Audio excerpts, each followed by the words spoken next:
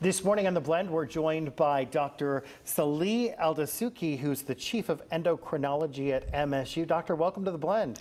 Thank you, Bob. Thank you for having me. So today I want to talk about thyroid and the thyroid function and some of the common issues people have. How do you test or diagnose thyroid problems? Yeah, the thyroid, as shown here, is a butterfly structure in the neck here.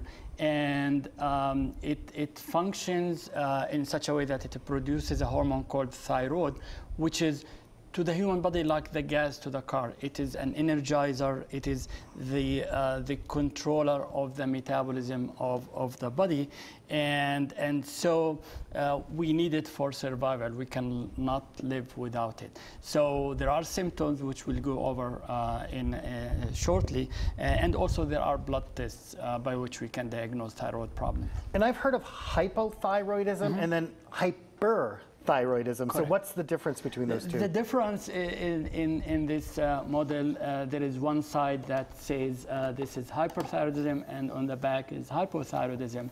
And again, if I use the analogy of the gas and the car, and the thyroid and the body, if you push the pedal, the gas pedal, the car runs fast, and so it accelerates. If you are low on gas, then the car slows down. The car slows down. That's what happened when in hyperthyroidism. Hyper means higher, that's overfunction. So the thyroid makes too much thyroxine, so we are really accelerating our thoughts. The heart rate goes high, we shake. Metabolism is really on the high. We lose weight because we are in a catabolic state, burning calories and so on. When the thyroid is low, it's not making enough, we feel low, we gain weight, we become tired, we have problems with hair, with the skin, and so on. So it's a very, I use it all the time with my patients, it's a very approximate analogy. And you've done a lot of research on this, a specific research about supplements. Tell us real quickly about that.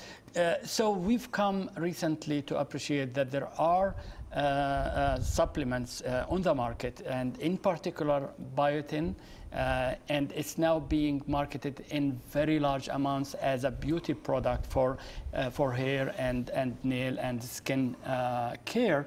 And so people take it in very large amounts, to the extent that it will interfere with the blood tests. If you'd like more information, visit healthteam.msu.edu or give them a call at 353-4830. Doctor, very good information. Thank you so much. Thank you very much.